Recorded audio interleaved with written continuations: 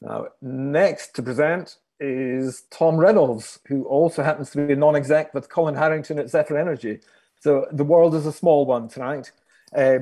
Tom Reynolds' day job is actually running Scirocco Energy in his own right. Now, Scirocco Energy is an AIM-listed investing company targeting assets within the European energy market. It has recently taken a 50% interest in Energy Acquisitions Group, or EAG, a specialist operating vehicle, which gives Scirocco access to a pipeline of already identified acquisition opportunities within the rapidly growing UK anaerobic digestion and biogas market. More of that, I'm sure, from Tom.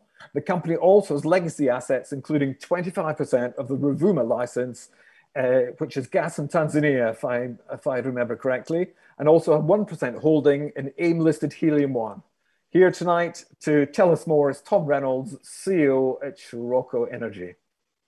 So, and listen, thank you very much for the opportunity to come and talk to the London South East community this evening. Very pleased to be here and really reintroduce Scirocco Energy, which I'm sure some of your constituents have been familiar with through its recent past as it transitioned from Solo Oil to Scirocco Energy.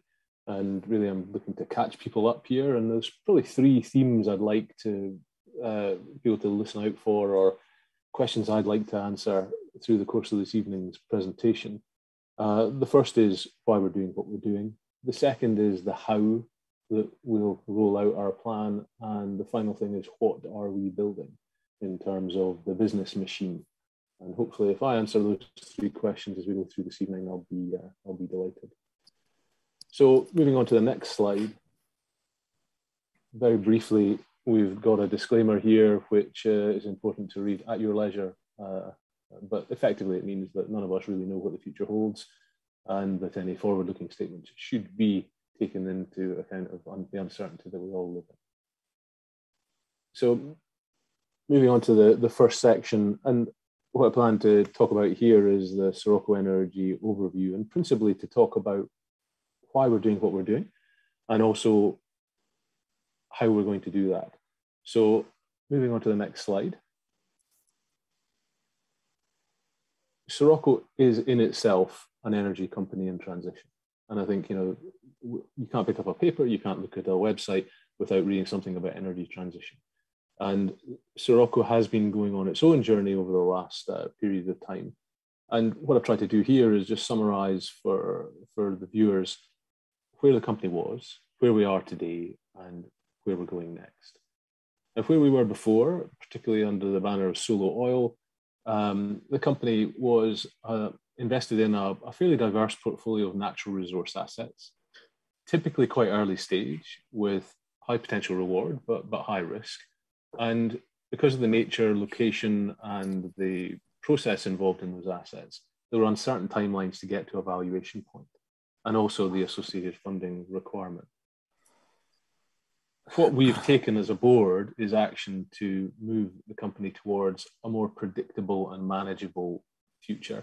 So where we are, we've made our first investment in the renewable sector in line with the new investment policy that was approved in July this year at the company's AGM. That was funded by recycling proceeds from the partial sale of our position in Helium-1, a historic investment in Tanzania in helium potential. The Ruvuma license has been extended and the operational plans clearly established, and I'll talk about the Ruvuma in more detail. And we've started, as people will know that are familiar with the story, a process to monetize those legacy assets further so that that value can be recycled into the new investment profile. So where are we going? There's a vision for the company. It's to create a diverse portfolio of real assets, things you can touch, that are cash generative within the sustainable energy space and the circular economy sector. And they will deliver return through hard cash that's generated. And that cash is available for distribution or recycle into purchase of further assets, which I think is really important. So the 3 to 5 year vision that's summarized at the bottom of the slide here, very clean: manage the legacy assets for value, recycle that value into new investments in the target classes I'll talk to on the next slide, and grow that portfolio value by applying both shareholders' equity, recycled cash, and asset-based finance to create a very significant asset base with strong cash flow. So let's look at the asset types and classes in the next slide. So fundamentally, we're playing in the energy space. This is a market that the board knows well, and we're focused on three pillars or three target asset classes that it says on this slide here. The first is energy. So these are assets where the primary function is generation of energy from renewable or sustainable sources. The second target class is circular. And these assets, basically the fundamental purpose is to recover valuable co-products from waste streams that can be municipal, industrial, or agricultural waste streams. And typically what those processes also involve is the reduction of the carbon footprint of those larger systems as you go about that recycling activity. And then the final piece is vector. And these are assets that are involved in storage, transmission, and delivery of energy within low carbon systems. Anything to do with battery storage, grid peaking, or hydrogen as a class would sit within vector for us.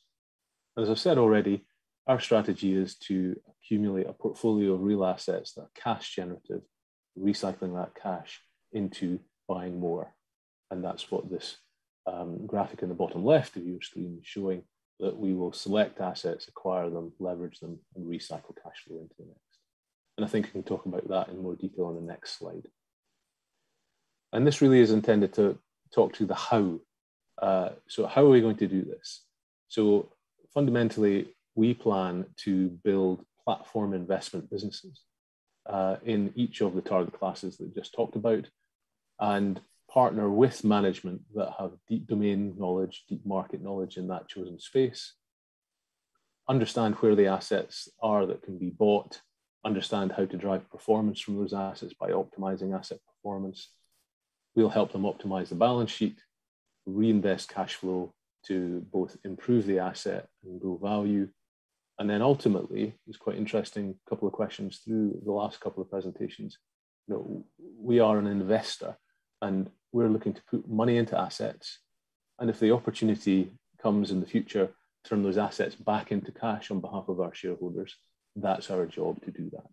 And so, yes, we will sell both assets or indeed the company an evaluation that reflects scale and value at the appropriate point, or continue to build by recycling cash. Graphically, that's shown in the slide in the center here, which I parochially refer to as a flying brick, but a better metaphor is a waterfall chart. And really what you can see here is the asset base building up, assets 1 through 6, adding up to total value, which is made or funded by a proportion of asset-based finance and debt, and the light aqua color of equity. We then look to develop upside in the assets by driving better performance, improving performance, and grow a portfolio of scale which supports some form of re-rate in terms of valuation. The debt still exists, which is the pale blue line coming down, but you can see here the result of that process over a period of time in each one of these value platforms is to create a larger stack of equity. And that's how we will grow value. And as I'll talk to in a moment or two, EAG, Energy Acquisitions Group, that Donald mentioned in the introduction, I think is an absolutely perfect example of this investment model, working in a platform business with an experienced management who really know the space. Very experienced team, strong pipeline of opportunity, great identified path to upside on the assets, and the ability to apply appropriate levels of leverage to the portfolio as we go forward. So the how, for me, this slide says it in one slide. So moving on to the next slide, very briefly, for people's reference, this is the board and management of Scirocco. People who are familiar with the story will recognize most of the names and faces on here. I draw attention to Muir Miller, independent non-executive director that joined us back in late Q1. He comes to us from Peel, and he's got over 20 years experience in the renewables, utilities, and project delivery space. And Muir's been really very, very helpful in assisting us and advising us as a wider group as we've transitioned into the space and start looking at new opportunities. And what I would say is that we would expect to build out further competence in the area that we're looking to invest in as we go forward. So I'd expect this slide to get more complicated in a good way, showing that we are building up our team to meet the challenges that we have. So moving on to the next slide, I want to spend a little bit of time talking about Tanzania. It's an important part of the company. It's the legacy assets that we have within the company where a lot of historic capital has been invested. And I'm going to split it into two parts. Ruvuma, which, as Donald said in the introduction, is a natural gas discovery in Tanzania, and Helium 1, which is a helium exploration play also in Tanzania. In terms of Ruvuma, dialogue continues on the sales process that was launched last year, suffered from some delay and deferment because of COVID, along with most of real life for what felt like far too long. And now we're re-engaged with interested parties around Ruvuma. What we have seen is strong interest from a diverse group of companies. And on the asset, recent issues have really helped instigate and support that interest. A very important announcement from my point of view was that the joint venture secured a 2-year extension to the license on Ruvuma with no additional work commitments. The new operator, ARA Petroleum Tanzania, has established a very clear operational plan that takes us through 2022. And they are currently very busy progressing to award of seismic contract, which we expect to be in a position to announce quite soon. And then they're also preparing for well planning for a crucial appraisal well that will be drilled next year. So the project's now entering a period of really quite intense operational activity. And we believe that will unlock value for Scirocco's working interest and for the joint venture as a whole through that de-risking process that we've actually heard the two previous speakers talk about in the context of subsurface exploration and appraisal. What we're doing is we're focused on realizing appropriate value from these assets. And we're balancing the value that we believe exists there against the future capital costs and operational risk factors, whilst recognizing that where we're taking Scirocco and how we want to recycle that value into the new investment policy. So the near-term priorities are very clear on Ruvuma. We want to progress dialogue with interested parties engaged in the ongoing sale process. We want to maintain strict cost discipline on the asset to both manage our cash resources and make sure that there's an optimum investment being made in the asset. And that means we're supporting the new operator's operational and development plans because they are intended to de-risk the assets and add value in the process, all of which will be attractive to a potential buyer. On Helium 1, I think people who are familiar with the story will have seen our various RNSs on the story. We've been very open about our sales and our intention to sell down.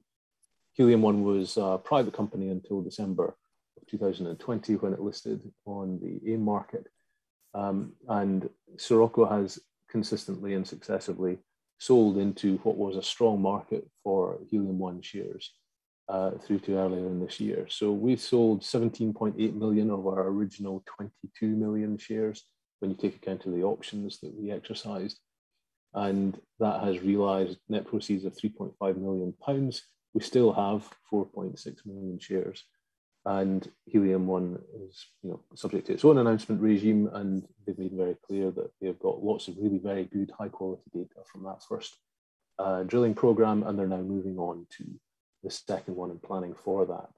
So we remain very supportive of what the team are doing there and the company as a whole. Obviously, we've taken the opportunity to take some money off the table, and you can see on the graph at the bottom there the average sale price that we managed to achieve over the last few months. Crucially, I think this is a good example of that recycling proceeds into the new policy.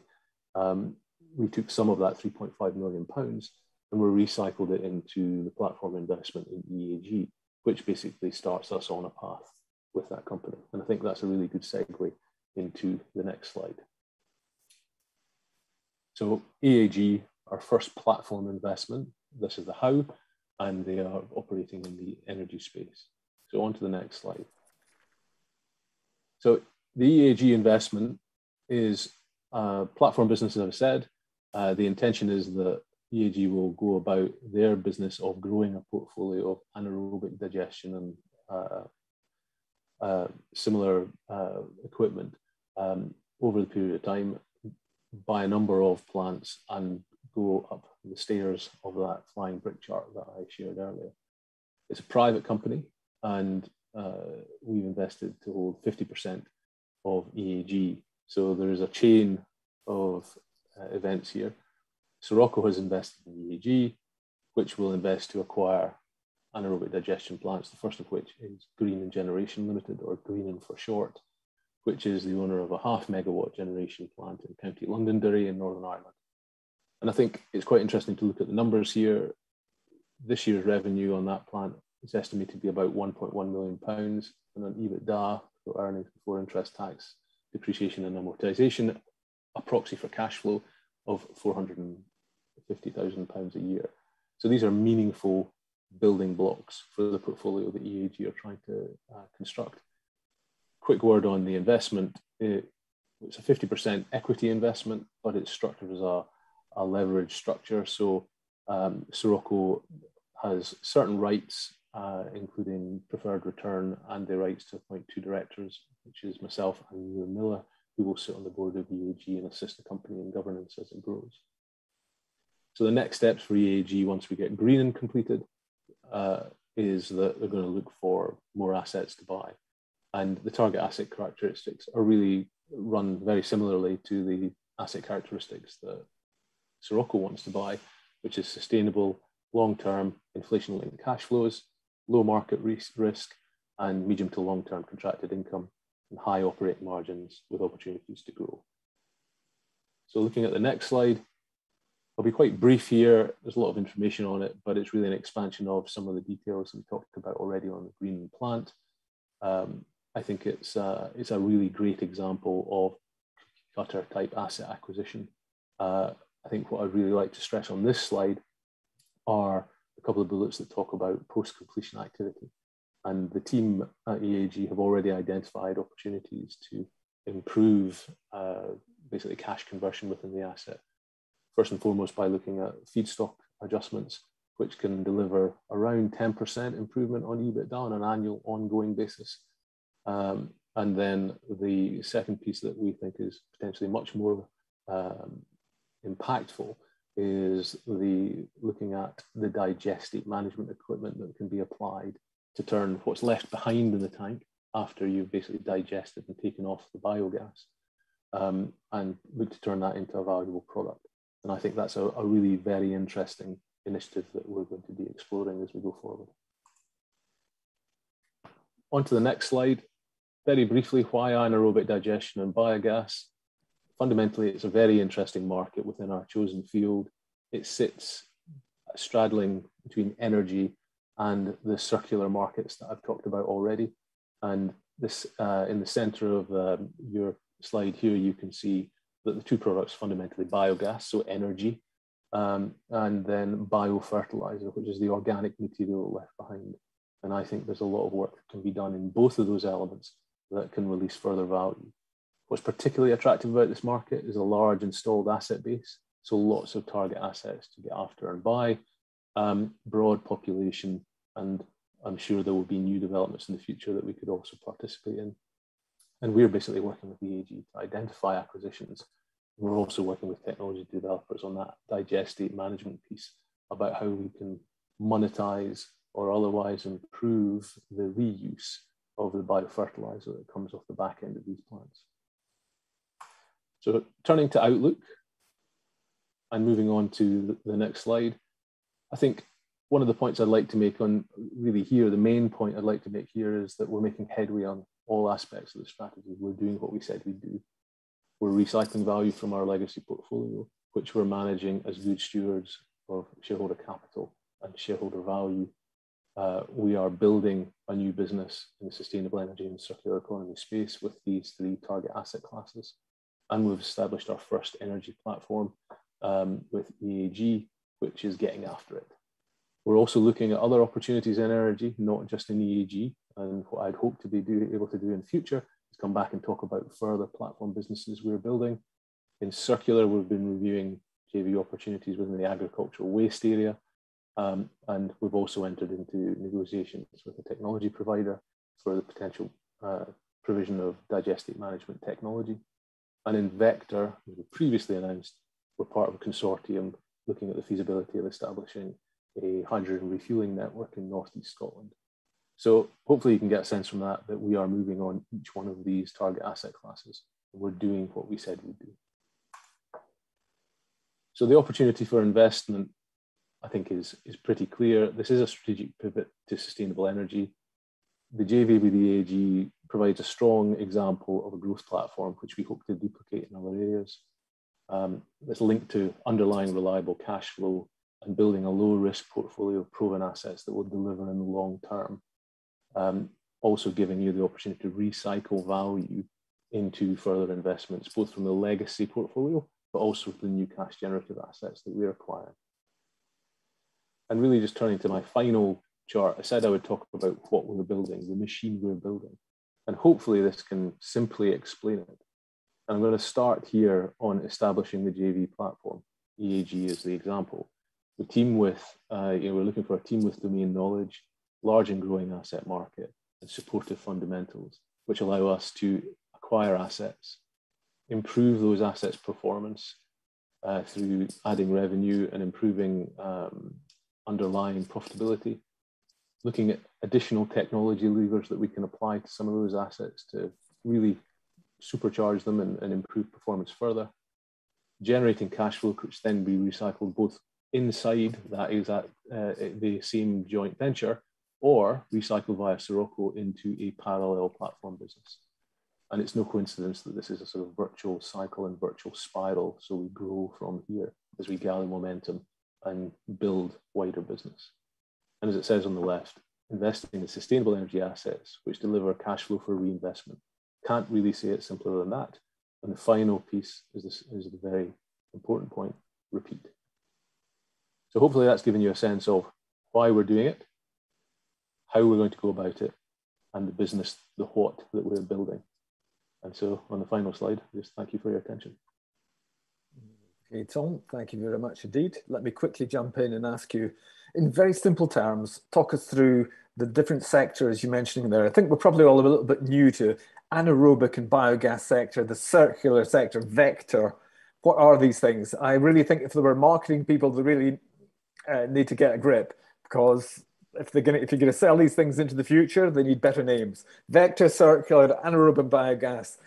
Tell all, in simple terms, what are we talking about here?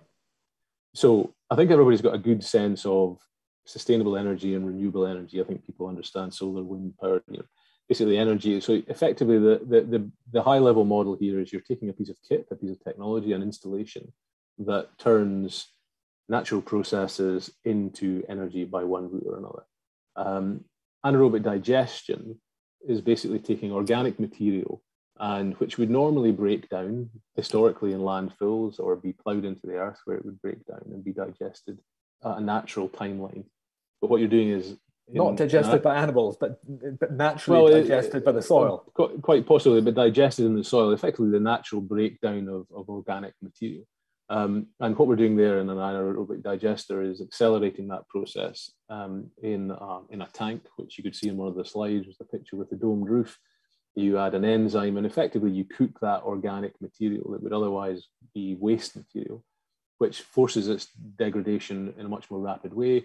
The methane gas that is embodied within that comes off, you gather it, and it can be injected into the gas grid as cleaned up natural gas.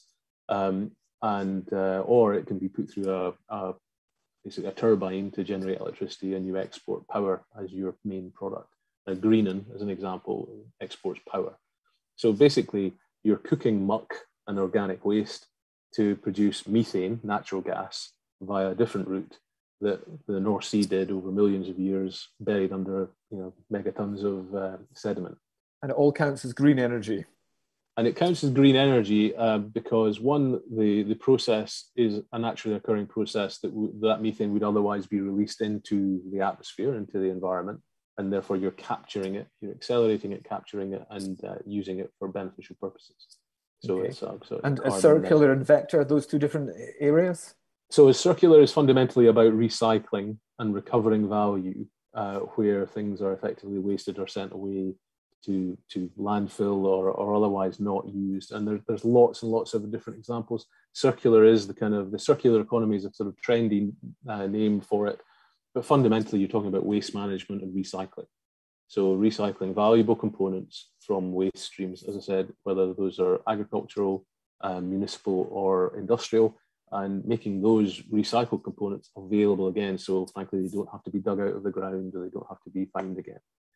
And then finally, vector, again, fancy name for transmission and storage.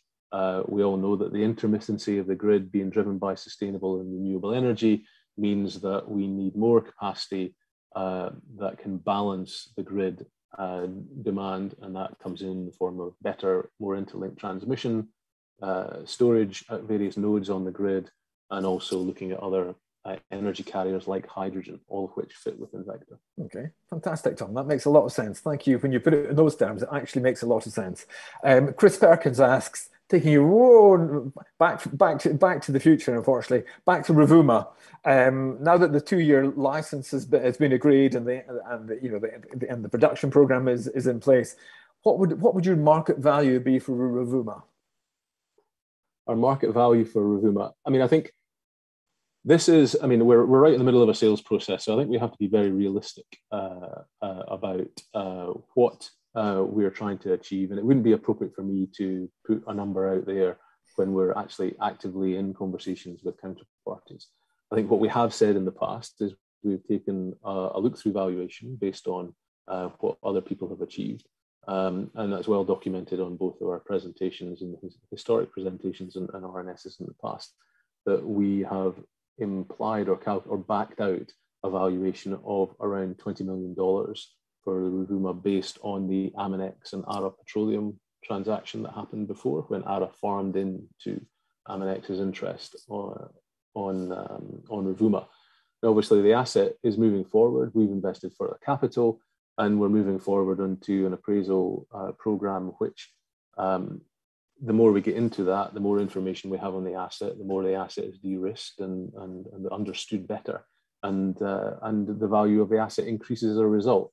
So that process is not lost on us, and it's certainly not lost on the counterparties we are dealing with. Okay. How long before you get that 20 million back out of the process, do you think? And is that an unanswerable question? I think today it's a tough one, right? And I think we just have to be honest. We are engaged with counterparties that have got both. They are qualified counterparties in as much that they are funded, they are competent, capable, and they have both an expressed and clear beneficial interest in getting involved in the project. So they tick all the boxes as bona fide counterparties as you look at that. We are dealing with a regime that takes a little while to get things done. We saw that Aminex and ARA's transaction took a reasonable amount of time to get. Things take a wee bit of time to get processed in Tanzania. And so right now I'm waffling around an answer to this, but it's because it's pretty difficult to put the pin in on it, right? Not a problem. Not a problem. Let me stop you there then. Matt Smith says, Tom, are you tempted to buy back into Helium One? It's a good question. The trader in me says that the market's temporarily taken capital and reallocated it elsewhere whilst Helium One are getting ready, and it feels to me that as they get into their second drilling operation, more interest will come back into the stock, and it's my not investment advice, it's just my personal view as a trader that valuation is likely to improve, but I would not be buying back in the Scirocco's money. It's a one-way journey for us. Tom Reynolds, CEO at Scirocco Energy, thank you so much for joining us.